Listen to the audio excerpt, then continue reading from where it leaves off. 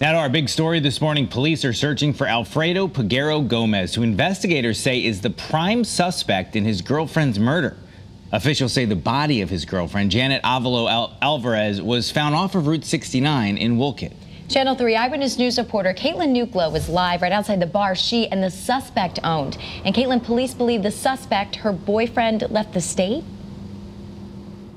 Well, that's because they found his car at Newark Airport. This morning, U.S. Marshals are leading the search for him. Meanwhile, at the bar here that she owned with her boyfriend, you can see there's a memorial set up outside as family and friends grieve this incredible loss.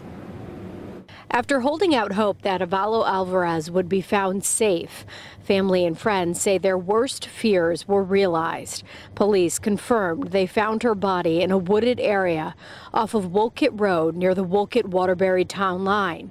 Police say she died from neck compression.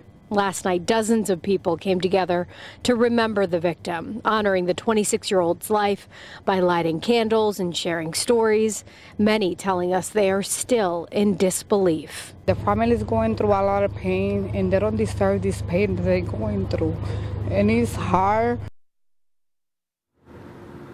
So if you have any information about where he might be, you can call Waterbury Police, and all of that information and all of the tips that come in can remain anonymous. We're live in Waterbury this morning. Caitlin Nuclo, Channel 3 Eyewitness News.